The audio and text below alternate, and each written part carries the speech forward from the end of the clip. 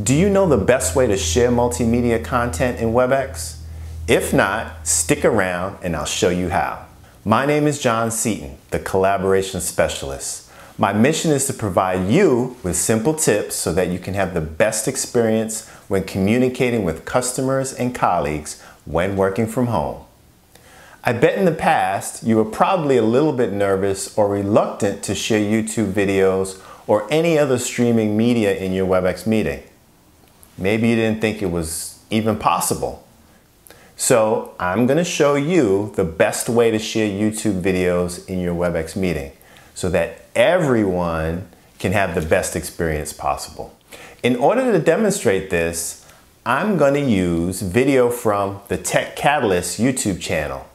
This channel is hosted by my colleague Adam Schaefer. It's a great site for micro-learning about Cisco collaboration solutions. You should check it out. Okay, let's see a demo and see how all this works. Just click on the Share button at the bottom of the screen and the Share Content screen will appear. In the upper left, you'll see a drop-down box and you'll have two choices. The first is Optimize for text and images, and the second is Optimize for motion or video. Choose the second and make sure your Share Your Computer Audio box is checked. I have my YouTube video queued up on Google Chrome, so I'll choose that application to share. Then simply hit play and all the other participants in your meeting will see your YouTube video. Hey everyone, thanks for watching. In today's video, I'm going to talk about Cisco Webex and the customized backgrounds and background blur.